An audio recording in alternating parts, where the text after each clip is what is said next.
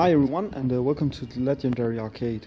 Today I'm working on the control panel for the Halloween cabinet, and I've just finished cutting off the pieces and making the slots for the T-molding. And this is the front and the back, the bottom of the box, and I have the two side panels here. And you can see they've all been sanded down along the edges, and they've also been sanded down on the top here, so I'm sure that it will look nice when I paint it. So the next step is to glue these together, and after that I'm going to make the top panel, which I'm going to use or do with a plexiglass top this time, and that's actually a new one for me, so I'm looking forward to that. Hey everyone, just a quick guide on how I actually glue a box like this together. First of all, I start by making all of the components or parts. I've done that, and then I drill small holes like these where I need to glue two parts together. Right now I have glued the front and the back on the bottom, and I need to glue the side panels. So I need to glue this one to this.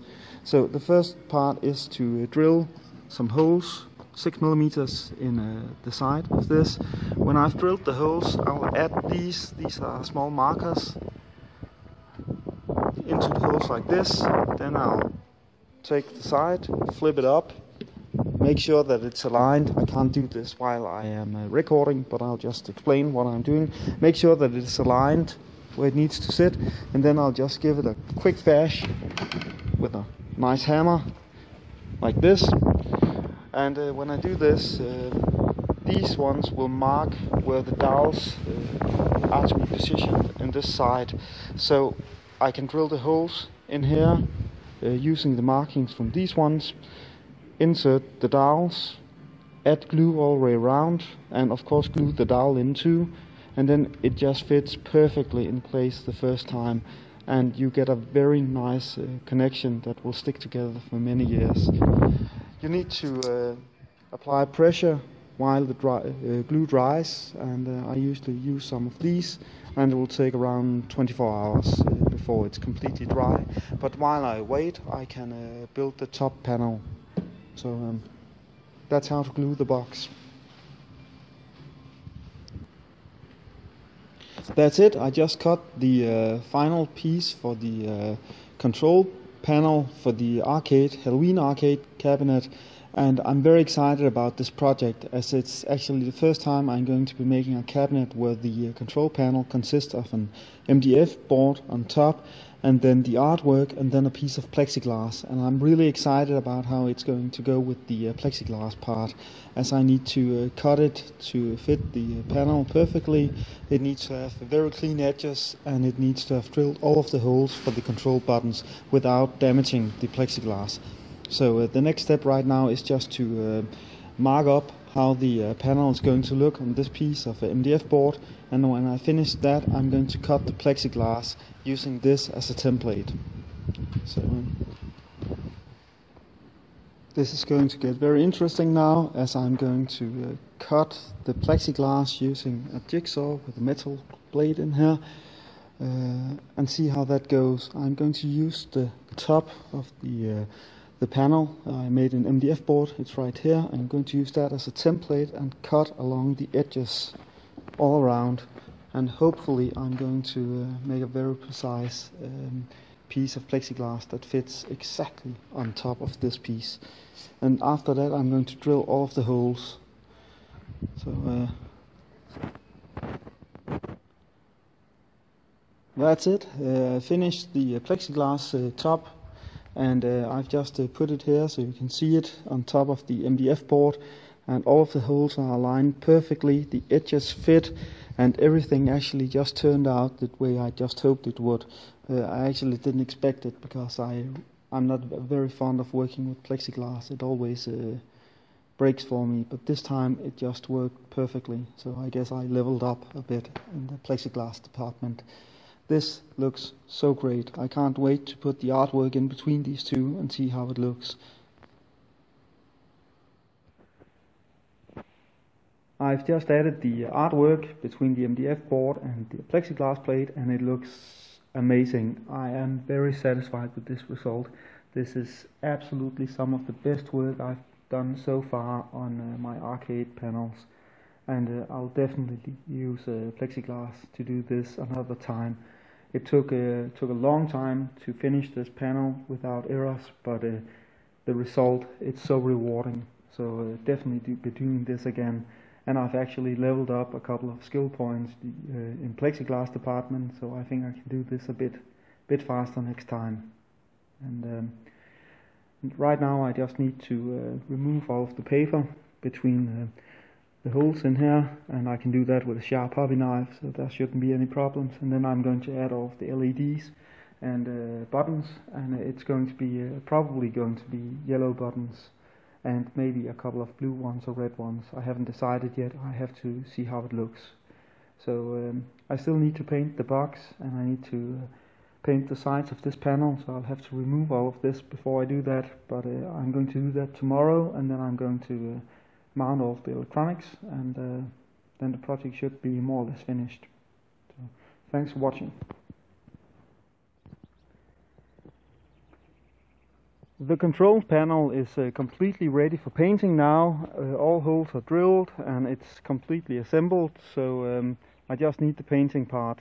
And to prepare a piece like this for painting, you need to make sure that it's completely clean and there isn't any dust from the tools you use when you're working with wood. So first of all, I usually use some air from a compressor, and I just blow over all of the pieces, and especially down in all of these slots, to remove any dust that could be laying around. I usually do this outside, and as you can see, I've also dragged it outside today because it's beautiful weather here. And after cleaning it with the air, you need to remove the remaining dust using a small piece of cloth with a bit of water on it, and then just clean the surface. And that's where I am right now. This has been cleaned, so now I need to paint it, and to do that I add a primer. After the primer, I will sand it down with a very fine grit of sandpaper, and then I'll paint it with black, sand it down, paint it with black again, and then sand it down and paint it with black to get a clean finish. After this, I'll add a varnish, usually doing this by spray, to get a very nice finish at the end.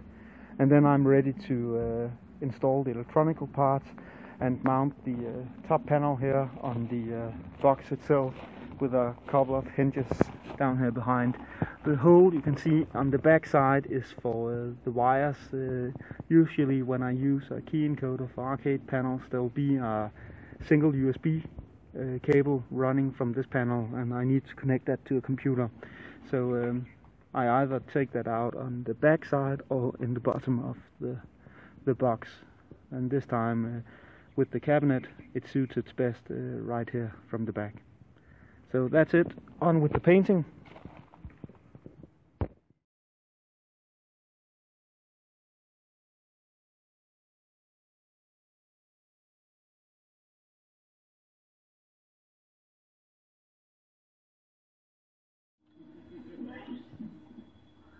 That's it, the control panel for the Halloween horror cabinet is finally finished, and I am so pleased with this panel. This is absolutely some of the best work I've ever done on an arcade machine. I am really satisfied with the result. I did this during my holiday, and I took my good time to do it and was rewarded for it. It clearly shows that when you are giving yourself the time it takes, you will get a much better result than if you hurry during the process. The panel itself is made as a box that can open up. I've added a small lock down here for a small, don't know what these are called in English, for one of this kind of locks. And I can add it here so people can't get inside. But when opening up, you can see how it looks inside. Sorry for it being a bit dark, my camera isn't very good in this light. There's room down here for a keyboard and a mouse, and then I have the controller and all of the buttons and wiring and joysticks.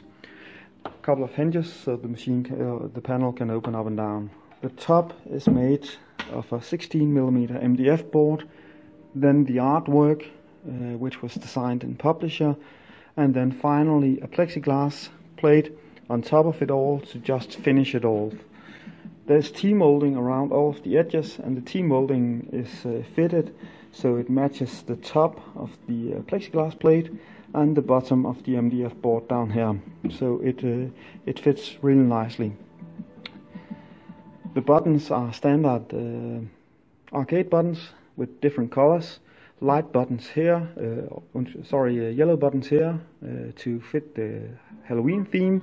A couple of blue buttons up here for potentially for credit and player start, and a red button here and here to I haven't decided what to use them for, but I have the possibility to use them as I please. Two of the black standard joysticks. I've always been very pleased with these, as they are very precise and very accurate in their controls. That's basically the control panel, and I will add the 3D SketchUp model of this to my website, so you can find it there, and feel free to use it as you please. I'd be happy to see many more of these arcade panels out there, and thanks for watching the video. If you have any questions or comments, always feel free to write a comment in the comment section, or send me a mail, or ask me on any way. I'd be happy to help. So thanks for watching, and I hope you enjoyed the video.